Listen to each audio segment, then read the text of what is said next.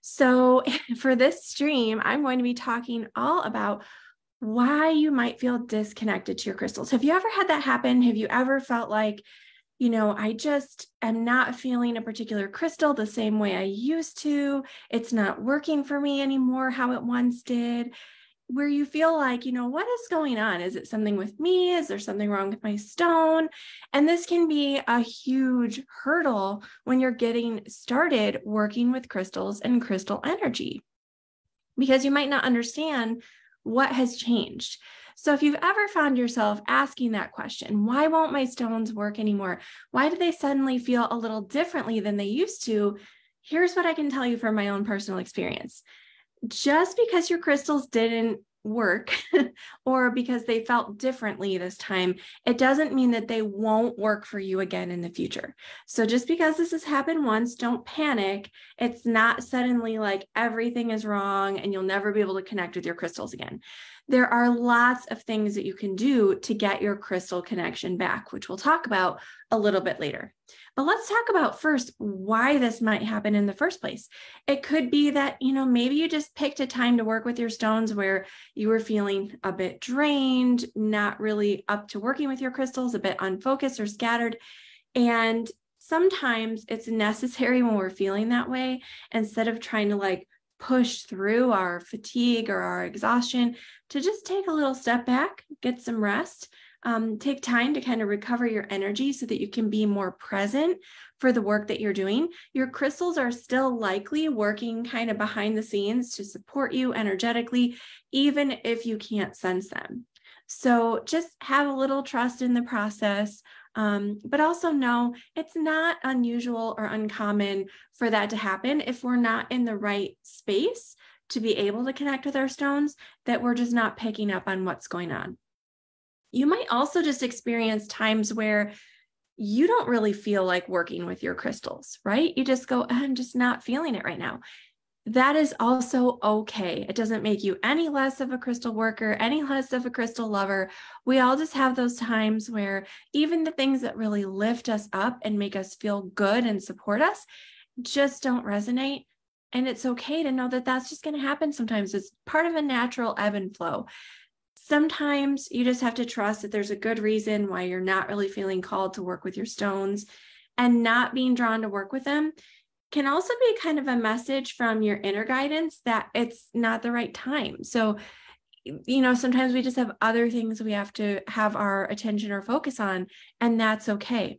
So when this happens, my advice is to take a step back, allow yourself some time to kind of naturally get back into your groove. Maybe start again once you feel ready by adding a piece of crystal jewelry into your routine. This is a really simple and often overlooked way to work with our crystals. It's so much simpler just when you're starting your day to pick a piece of jewelry to put on. For example, today, I have a few things. I have some red spinel, I have some star rubies, and I have some citrine. And this is just, one way to work with your stones in a really easy way. It doesn't take a lot of active participation, right?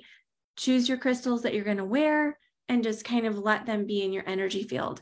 It's simple, and it's a good way to kind of get the ball rolling again, especially if you're just feeling a bit of burnout or exhaustion and something that feels really elaborate just feels like too much. Just kind of getting dressed during the day can be a good way to kind of get things started again. You can also just choose a stone to carry around in your pocket, and keep this stone with you for a few days. Let the energy kind of build slowly rather than changing it every single day like you might with your jewelry. A pocket stone is a good way to build a little bit of a deeper connection. Just kind of let yourself be in the flow. That's the most important thing. Don't feel like you have to force the connection if you're not feeling it. Let it sort of rekindle over time. Sometimes the universe just asks us to take break from things, and that's okay. And it can include, again, those things that we love, the things that are important to us. And it's okay just to kind of accept that when you're in that, when it comes. But I do want to say, even after saying all of this and giving you a little reassurance that this happens to all of us, including myself, The most important thing when you're working with your crystals is that you really listen to your own inner guidance and that you're true to what you need. So that means if you feel like you should reconnect with your stones, it's time to reconnect with your stones, even if you haven't been for a while, but you're just having a little trouble getting back into the swing of things, then you might want to try some new ways of connecting with their energy. So I have a couple tips to help you get started if you've been feeling a little bit disconnected. So the first tip to reconnecting with your crystals is to get back to basics. Sometimes when we've been working with our stones for a while, we forget that we need to keep practicing even those basic techniques for working with our crystals, right? Just because we may have done something really well in the past, it's kind of like exercising. If you stop doing it for a long time, if you're, kind of taking a step back for a while, you need to get back in there and kind of build that muscle again. So it's okay to go back to some of those most basic techniques for tuning into crystal energy. So if you're feeling disconnected from your crystals or you're having a hard time sensing their energy, some basic hand sensitivity exercises with them can be really helpful. And my favorite one of these exercises uses just a clear quartz crystal. This is super simple. So I like to start by rubbing my palms together to kind of activate the energy and sensitivity in my hands, and then start by putting a crystal point in my right hand. And it doesn't matter if this is your dominant or non-dominant hand, we're going to use both. So just start with your right hand, have your crystal point, hold it in your hand, and in your left hand, you're going to take the termination of your crystal and point the termination toward the palm of your hand. And you're going to be just about an inch or so away and make small, tight, clockwise circles. You don't want to be touching your skin, so you're about an inch away. You're going to make those small circles over the palm of your hand. Maybe you want to close your eyes and do some deep breathing and see if you can feel that. Then stop, maybe rub your hands together again to kind of reset, and then do counterclockwise circles. And what this does is just helps you learn to sense and pick up on that energy. Now, once you've done that, you're going to reset and switch hands. So now hold the crystal point in your left hand with the termination toward your right palm and go with those. Ooh, I can definitely feel that one. Those clockwise circles, reset, and then those counterclockwise circles. And again, this is about going back to the basics. This is a really good way working with a clear quartz, which is a great amplifier of energy. So it really helps us kind of pick up on those subtle vibrations from the crystals and the palms of your hands. This is just, again, that idea of kind of getting back to some of the most basic fundamentals of learning to sense energy. And this is really, really helpful. Doing this a few times a day can help you enhance your ability to sense subtle energy, not just from your crystals, but from your energy body, from your clients, whatever kind of work you're doing. The second tip I want to give you is to keep your crystals top of mind. And there are two parts that we're going to talk about when it comes to this. I've often found in my crystal journey that I feel most disconnected from my stones when I'm not actively engaging my senses with them. So there's more to connecting with your crystals than just sensing their energy by holding them or working with your hands. Okay, that's probably one of the most common ways, but it's important to know it's not the only way. And we're all different when it comes to sensing energy.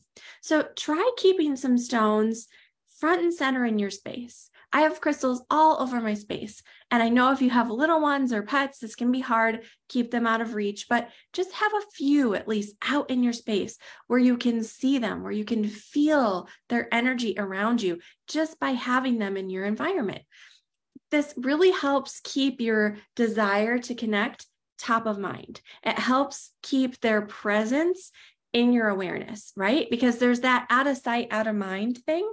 And when we can see them, when we can connect with them regularly, it just helps us take a moment to pause. So anytime you see that crystal, just pause, take a breath, see if you can connect with its energy. You're much more likely to work with your crystals regularly when they're readily available than if they're tucked away in storage. This is another really good reason for having them out in your space. But when I say keep your crystals top of mind, there's kind of a second meaning to this as well. Many years ago, there was an amazing tarot reader who did readings out of my shop, Mimosa Books and Gifts in Madison, Wisconsin. And she told me when we were talking about crystal energy that she always found it really challenging to feel her crystals in her hands. But she found that if she held them atop her head, she could tune right in. And that was such a new thing for me. And I'm so glad that we had that discussion because it helped me realize we all feel crystals and we all feel energy in different ways. So I have this absolutely beautiful lepidolite, this gorgeous gemmy lepidolite. And, maybe for some of us, we feel them in our hands. Maybe you feel it better over your heart. Or like the tarot reader who used to work out of my shop, maybe holding it above your head really helps you kind of tune in. There's no right or wrongs here. So have a little bit of fun, allow yourself to play a little bit if you're learning to reconnect with your crystals, and just know that we're all going to feel these crystals in a different way. We all have different intuitive gifts. So it makes sense that some methods of sensing energy will come more naturally for some or be more challenging for others, depending on how we experience and interpret the energy around us. So give this a try. Try holding it on your head, over your heart, and see how you tune in that way and how it's different than when you hold a stone in your hands. You might pick up on totally different things, even with the same crystal. My third tip for reconnecting with crystal energy is to sleep on it. And again, this kind of has a double meaning. The first is pretty easy. Sleep on it. Give up for the evening, try again tomorrow. Because again, if you're in a place of exhaustion or overwhelm, or you're feeling a bit scattered or unfocused, you may find it's a little bit more difficult to really tune in on your crystals. So allow yourself some time to rest, reset, and try again tomorrow.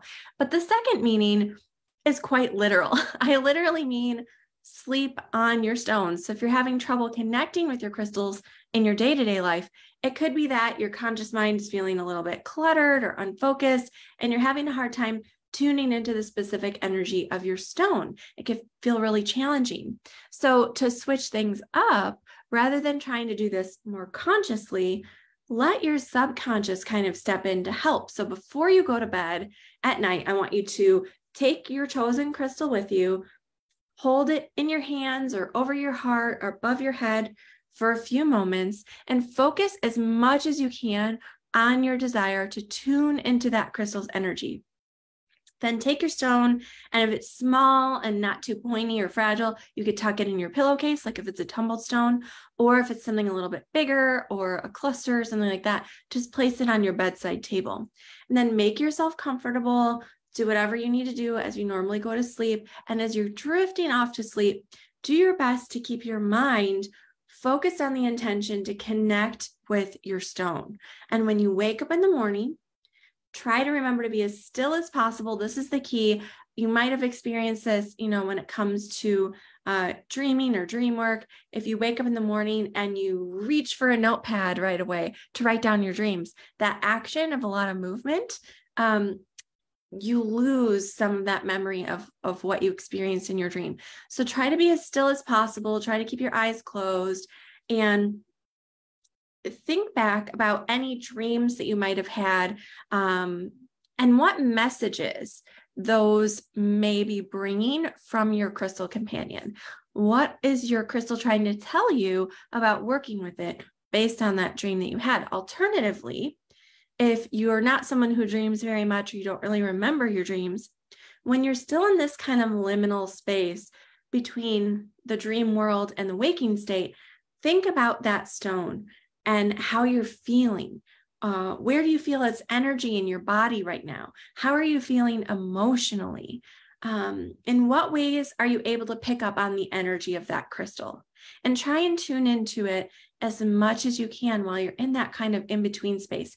And then when you feel ready, reach for your stone and once again, hold it in your hands, hold it over your heart, hold it above your head, and tune into it as much as you can. And then if you have a few minutes extra in the morning, jot down any thoughts or feelings or experiences that you had in your crystal journal. So these are my 3 favorite ways to kind of reconnect with crystal energy if you've been feeling that disconnect The most important thing you can do, though, is to make any of these exercises more successful by giving them some time. So this isn't like a one and done thing, especially if you've been feeling really disconnected. Try working with the same stone for at least 2 weeks, and you can even mix and match these exercises to connect with the crystal in different ways. But give it a couple weeks to really tune in and see what insights you're able to gather from your crystals. So I hope that helps if you've been feeling a little bit disconnected from your stones. And again, I want to reassure you, this happens to all of us from time to time. It's totally normal. So don't worry about that at all. And just know that, it takes some time to reconnect, and it's a relationship that you have to rebuild. So I hope that you gained some insight. If you want more information on this topic, head over to my website. I put a link here in the description for the video to check out this week's blog post and podcast episode. And if you want to be sure to subscribe to my podcast so you can tune in and never miss a future episode, head over to loveandlightschool.com/listen. I hope to see you there. Thanks so much for tuning in. Until next time, crystal blessings.